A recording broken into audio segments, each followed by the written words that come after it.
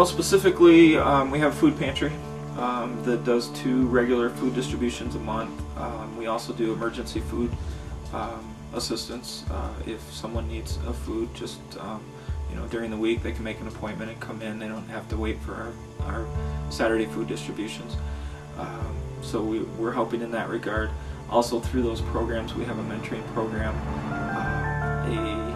an educational program for just kind of trying to come alongside people and educate them on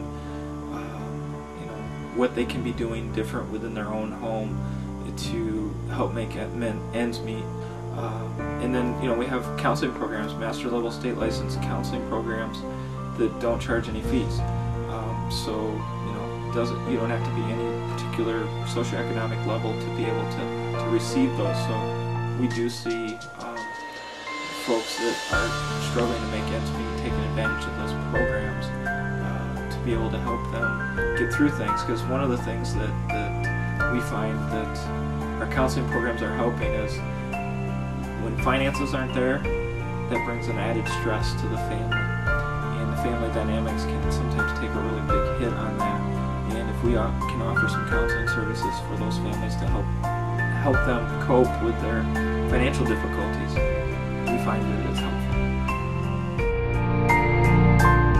Well, I guess the easiest way to describe the need would be to come into the office on a Monday morning and just be able to try to hold the phone down. It just continuously is ringing with people calling for different situations that are happening in their home. Some of them from losing their home to losing their jobs to their marriage is falling apart to they don't know how to handle their kids right now because they're everybody's just so stressed out.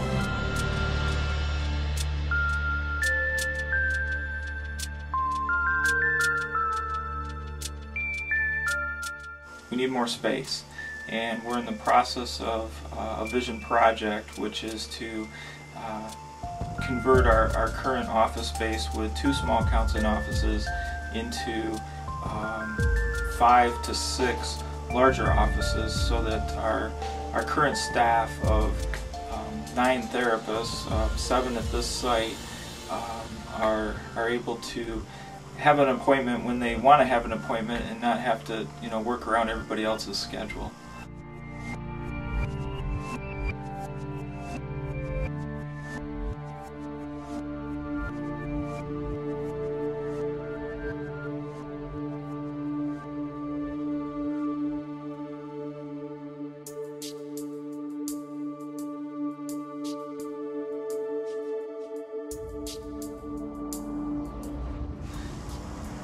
I just think it's going to allow us to serve more people.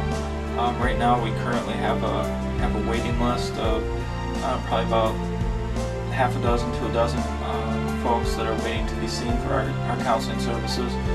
And part of that is not because we don't have the staffing; it's because we don't have the room to be able to see those folks.